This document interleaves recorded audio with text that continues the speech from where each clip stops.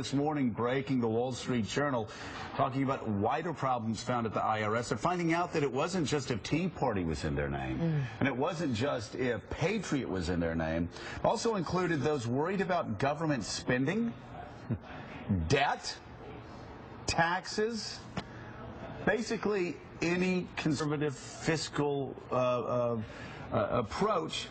The IRS decided this is mind-boggling. I'm going to say what else. I want you to continue, Mika, but what is mind-boggling also is the headline on the front page of the New York Times, which didn't even put this on the front page of its national edition this weekend.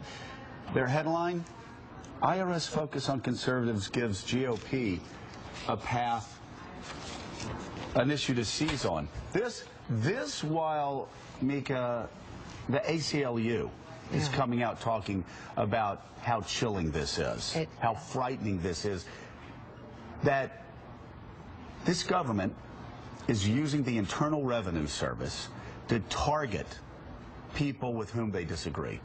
It does not look good at all. It looks, I'd say, embarrassing as a way to start, but we'll find out much more. Joining us now from Washington, we have NBC News senior investigative correspondent Lisa Myers joining us now. Lisa, great to have you back on the show. What are you hearing there? Thanks, Mick. Well, people I talked to over the weekend in both parties were absolutely dumbfounded that something like this could happen in the IRS. Do these people not remember the Nixon administration? I mean, one of the abuses of power was his use of the IRS against his political enemies. Clearly what the IRS has said so far doesn't add up. An official on Friday said, well, conservative groups were targeted, but this wasn't politically motivated. Huh? And then, and then the acknowledgement that senior officials knew and did not inform Congress. In fact, they told Congress that the claims that conservative groups were being targeted were untrue. Hey, Lisa, can I stop you right there? And just on that point, Mika, read this timeline, if you will. Okay. And then have Lisa move on that, because she was just about talking about what the IRS said. All right, here's the timeline of the IRS's position on the issue. According to reports obtained by the Associated Press, the findings seem to contradict public statements made by the agency's commissioner. In March of 2012, IRS Commissioner Douglas Shulman testified that there was, quote, absolutely no targeting, adding that the investigations were, quote, the kind of back and forth that happens to people.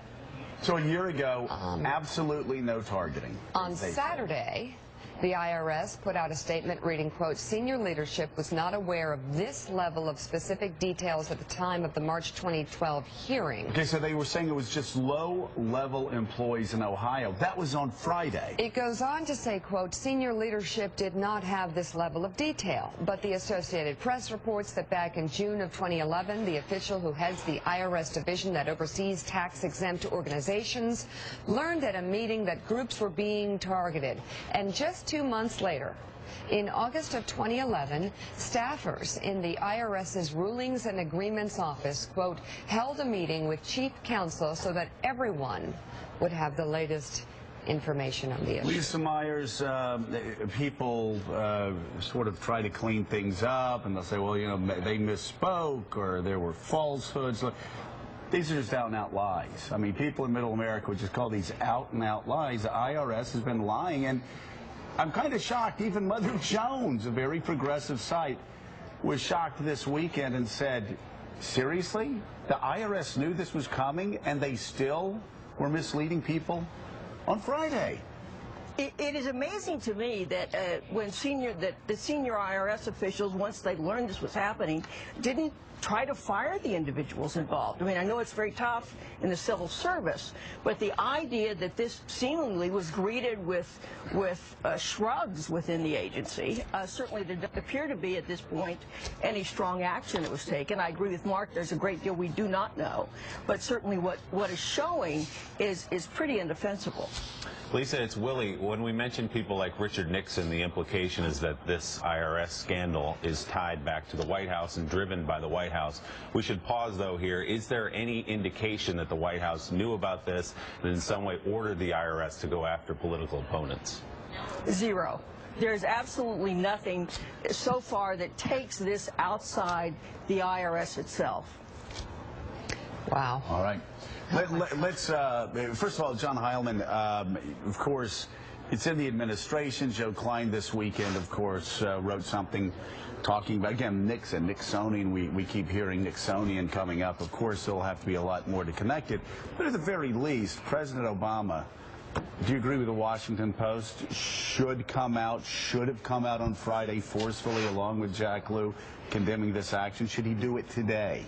Should people be fired? What should happen? Well, I think as more, it doesn't bother me so much that he didn't come out on Friday. Again, there's been a lot of advance in terms of the facts just in the last 48 hours. So for the president to want to wait to get the full facts before he makes a statement is reasonable to me. But look, the integrity of the IRS is absolutely essential. We all understand why that is. Not just at the theoretical level that it's an independent agency, but it's the IRS. It is one that can induce extraordinary levels of professional, personal torment upon people as groups, as individuals. And so if we don't have utter faith in the apolitical nature of the IRS, we have a huge problem. It's at the core of a lot of people's lives. It is the core of people's lives. Also, when you talk about speech and protected speech, the thing you learn in law school very early on is all speech, for the most part, can be, the government can step in and they can figure out how to regulate speech. But when it comes to political speech,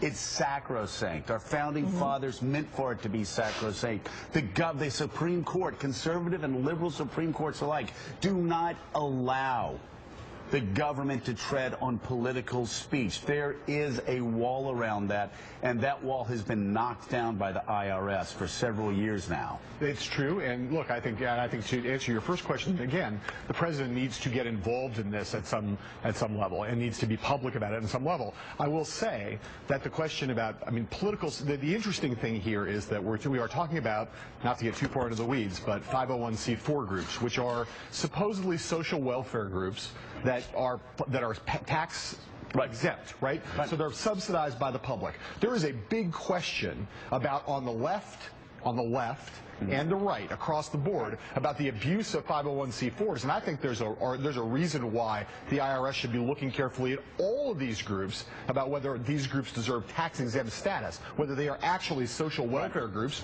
or whether they're effectively political action committees. That's independent of this issue. Let's see the evidence that they did this to. I agree. I'm just saying there's a big issue around the abuse of 501c4 status. To have an IRS that's aggressively investigating both sides is fine, and not an abrogation of political speech. To have it focusing only on one side is not fine, and the president needs to say that is an abrogation. One other point to make, there's been many overblown claims of tyranny and abuse of power from the government over the last few years. We've heard those when it comes to we're coming for your guns, that kind of thing. This is tyranny. This is. If this is the government, a nonpartisan agency coming after specific groups, this time it's real. That's tyranny. I'll just be honest with you, I can't imagine much, Mark Alpern, worse than this. The Internal Revenue Service, the tax man, who, after all, we patriots, our forefathers and foremothers, did break away from the British government based on taxes, on a tax revolt. For the IRS to go after people because of their political beliefs, I'd be saying the same thing, obviously, if it was happening on the left. I would be shocked. It's unspeakable.